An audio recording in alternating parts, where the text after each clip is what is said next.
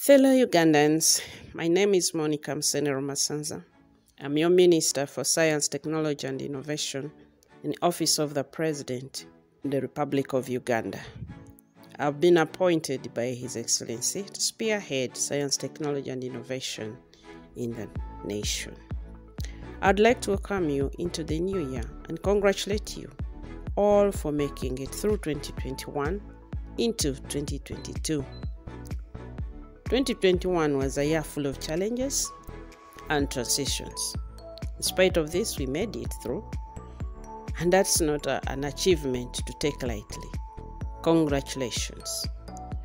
We walk into this new year with our heads held high and our hearts filled with hope for what is to come. At Science, Technology and Innovation, we start the year with our strategies well laid down and the plans detailed to make a clear contribution to the development of our beloved nation. When we talk about developed nations, we are really talking about how they have used science, technology, and innovation to improve their standards of living, create new jobs and other opportunities for their people, and improve their economies through production and export of value-added goods. Uganda is set to follow a similar road and strategically position ourselves for us to attain the developed status. Previously, predominantly behind the scenes, science, technology and innovation in Uganda has actually come a long way since my appointment in June 2021, and we will continue to blaze new paths in this new year.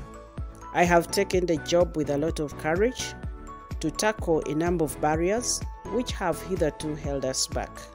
In 2022, I promise to keep the conversation on science, technology and innovation front and center in the minds of our policymakers, leaders, thinkers and citizens in order to make science work for Uganda as we move the development forward.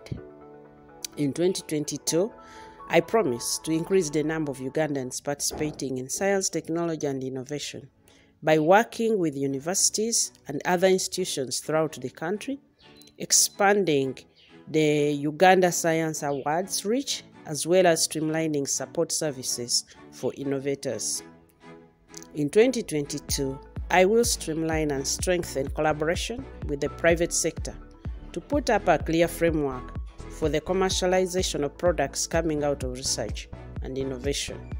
We will see a number of startups in the form of factories and other related businesses emerging with a promise of new avenues for employment of our people.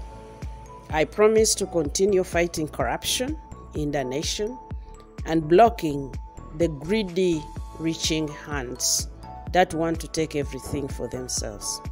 They will try to shout, hoping to taint my name, but with the support of the population, we shall win.